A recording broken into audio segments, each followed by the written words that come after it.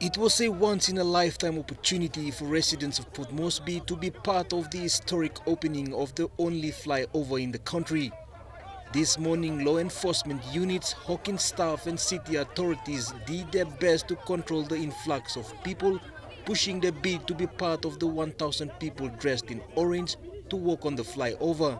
Even the small and young were curious to get a glimpse and be part of the crowd. It was quite chaotic at times as people pushed through to be part of the program to see a million-kina infrastructure built at the gates of our country, the Jacksons International Airport.